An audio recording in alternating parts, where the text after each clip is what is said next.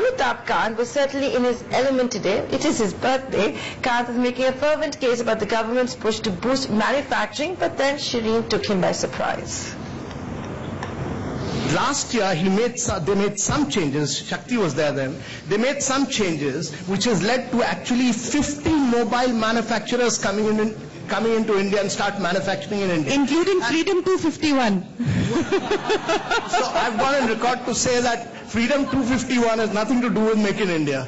Okay, so I think that's a big one, and manufacturing has really been given a huge thrust, and you'll see a huge result of this in the coming days to come. Almost 200 items. I personally feel that on electronics, on textiles, on leather, on Internet of Things, India is going to become a very key manufacturing destination in the years to come. So Freedom 251 has nothing to do with Make in India. That's a clarification being reiterated by Amitabh Kant.